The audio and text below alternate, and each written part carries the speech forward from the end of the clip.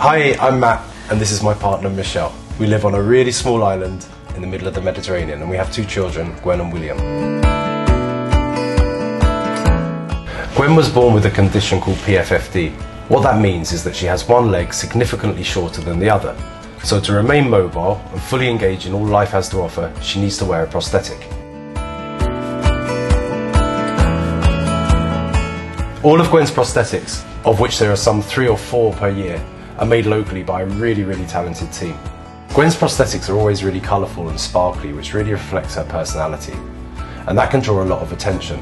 People ask all sorts of questions, so as a family that's often got us wondering how we can help to raise awareness amongst our own family and friends and the wider community.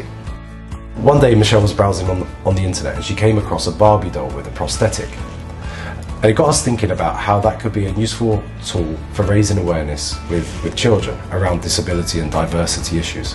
We reached out to Mattel in California, and much to our surprise we got an email back really quickly offering us 100 of these Barbie dolls with prosthetics for us to distribute to Gwen's friends and classmates.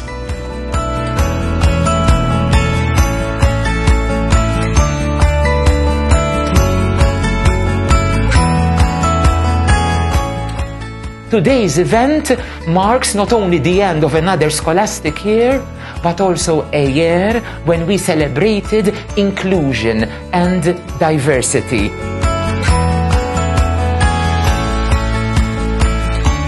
As well as speaking to Mattel about the Barbie dolls, we also got in touch with STEPS, which is a worldwide charity that helps children with lower limb deficiency. They helped us with lots of information and ideas, and have also sent us some giveaways so that every child at Gwen's school will be able to go away with something.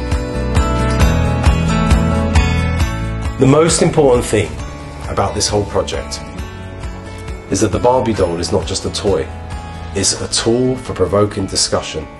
Every child that receives one will take that home and play with that doll, with their brothers, their sisters.